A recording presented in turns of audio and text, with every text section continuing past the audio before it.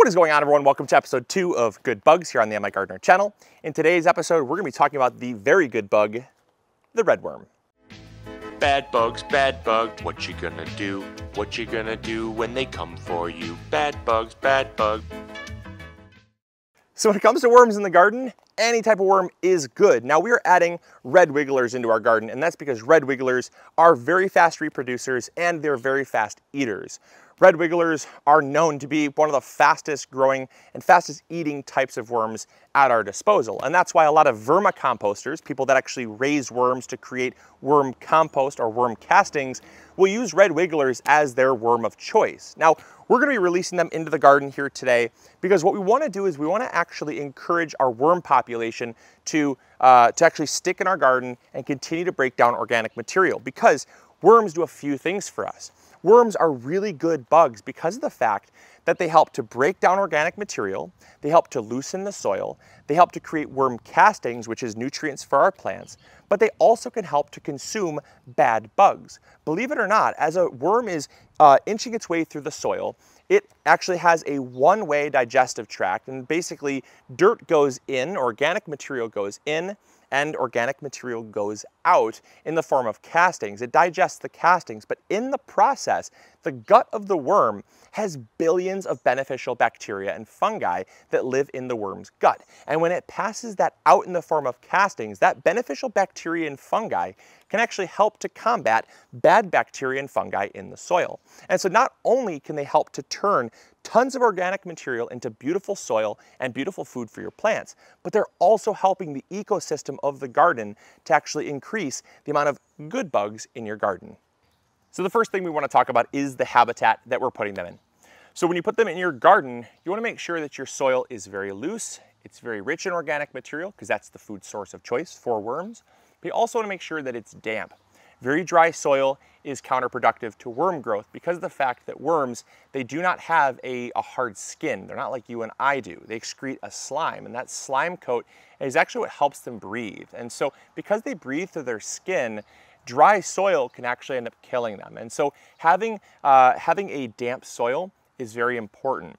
Now, what we also want to make sure of is that we have a soil that, like I said, is rich in organic material. If it's very sandy or very heavy clay, you'll find that the worms will be okay, but they won't thrive. And that's because worms like to move throughout the soil.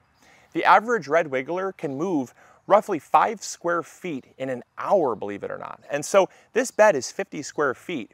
And so if it can move 5 square feet in an hour, it can basically clear the entire length of this bed in about 10 hours. That's incredible how fast a red wiggler can move through the soil, especially if it's incentivized to find food. And so by having a good soil that it can move through very fast can help it to not only feed faster, but also reproduce faster because, well, they don't go on top of the soil that often because there's lots of predators like birds and other things flying around. So they find their mates basically through the soil. And red wigglers are known as communal composters. They're communal worms. They like to be in clusters and bunches.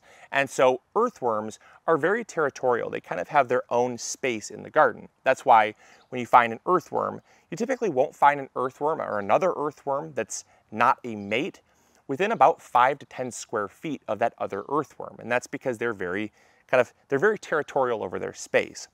But when it comes to red wigglers, it's very common for them to create a nice ball, and that's kind of how they live and cohabitate. So it's very important to have good, loose soil.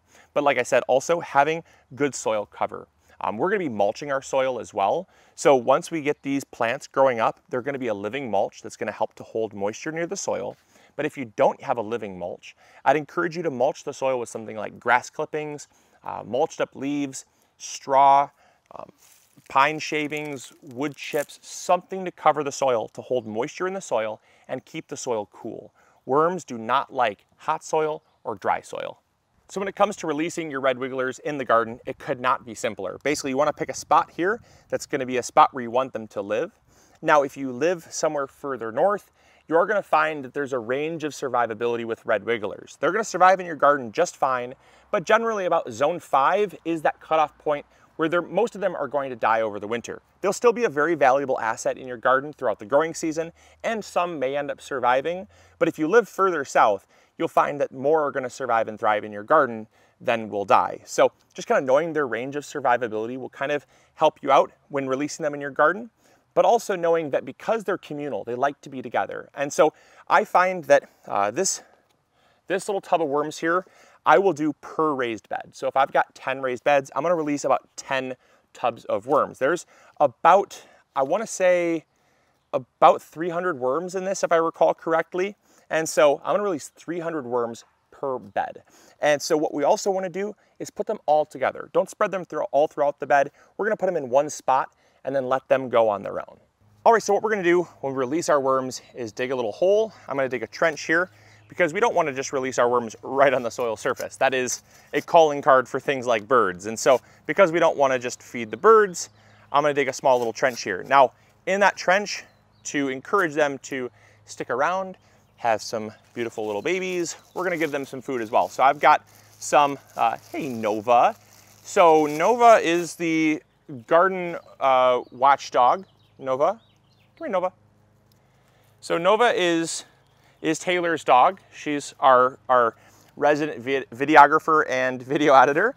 And so in a couple episodes you guys saw Nova running around back and you're like, that stray dog was getting pretty close to you. I'm like, that's not a stray dog. It's like one of the nicest dogs ever. So that's Nova.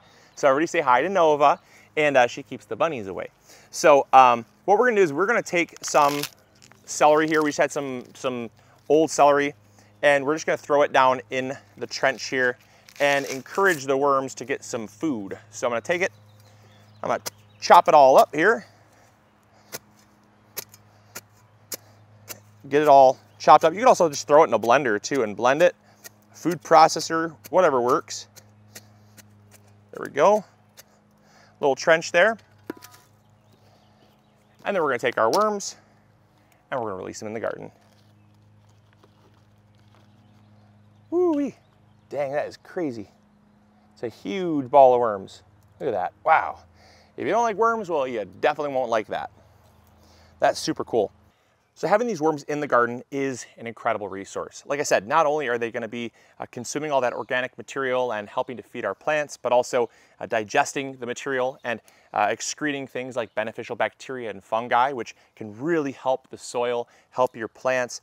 Those beneficial bacteria and fungi, actually, believe it or not, like Azospirillum and Lactobacillus, they are wonderful beneficial bacteria that actually will attach to plant roots and help to mine minerals found in the soil that the plants can't uptake. Very, very beneficial.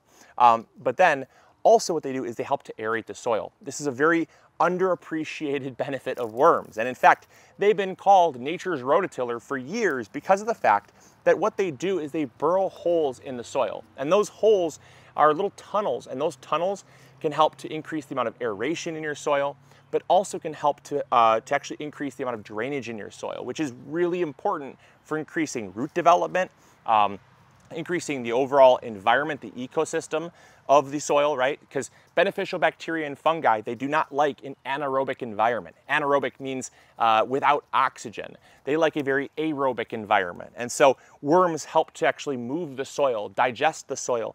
And when they work the soil, they make it very aerobic. And that helps to increase the aeration in your soil, which can help beneficial bacteria and fungi to thrive as well. So it's a very beneficial thing in your soil. And a lot of people, they know about the benefits of worms. They try to increase worms, but rarely do we see worms as something that we could actually add to our garden to increase their numbers and to actually help them to kind of multiply faster than they would naturally. Now, I will say that the final thing that we're going to talk about is if you don't want to actually add them to your garden, you can actually create a worm farm. We've done this in the past. We've done a lot of vermicomposting videos. And if you're interested in that, they're very, very simple to do. All we use is just simply a plastic tote. We drill some holes in the bottom. We add something like peat moss or compost to the soil for them to use as bedding material. And then we simply mulch up things like that celery. We blend it up with, it could be carrot peelings, other food scraps from the garden, and we blend them up and feed our worms. And then we use the worm castings to create a very nutrient-rich fertilizer for our garden, a free resource for our plants. So you can definitely do that as well. Like I said, we have lots of videos on how to do that.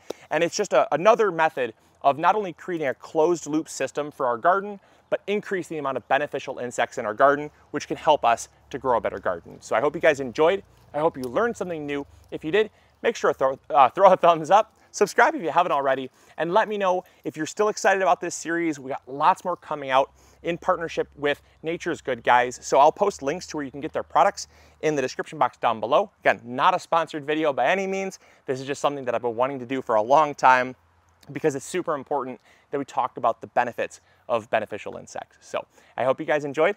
And as always, this is Luke from the MIgardener channel, reminding you to grow bigger. Take care. Bye.